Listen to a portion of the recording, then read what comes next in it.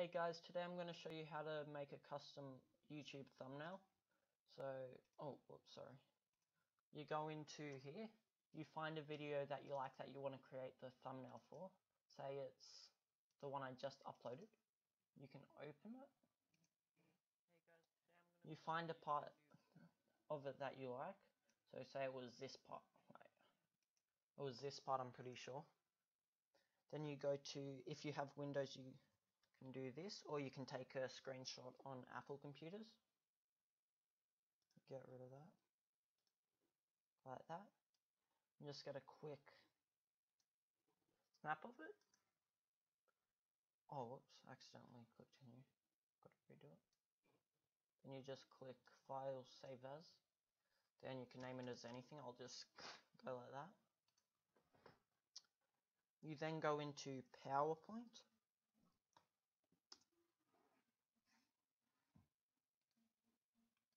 Click on Blank Presentation.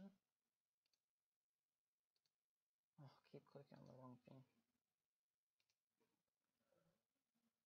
Go up to Pictures, or wherever you saved it. Drag it onto the PowerPoint.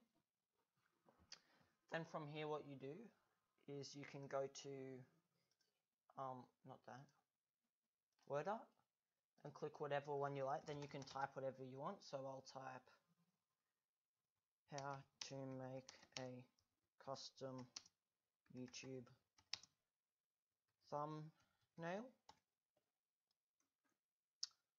It's really big, so I'm going to have to, I spelled it alright. Then if you want, you can change the color and everything. I'll just make it red, make it a bit smaller. Maybe 20, I'll go with 40. Then you can just drag it wherever. And then you can go to Insert or Home. Then just click on, there's all these shapes and stuff, so you can create like an arrow and move it. Make it a bit smaller. Right click and make it any color you want. Then once you've done everything, say this is finished, which it's not, I'll make a different one for it with more time. But then you go to Snipping Tool, or you can just screenshot it on Mac. Whoops.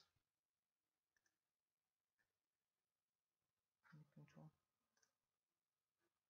You can make sure there's no borderlines around it, because that happens sometimes.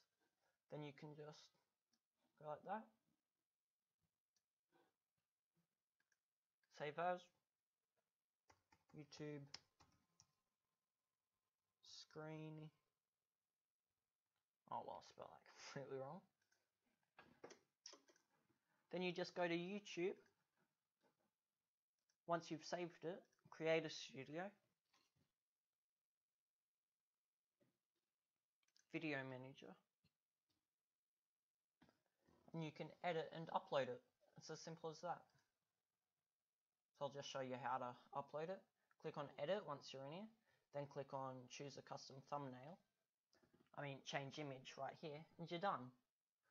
So thanks for watching. See you guys later. And goodbye.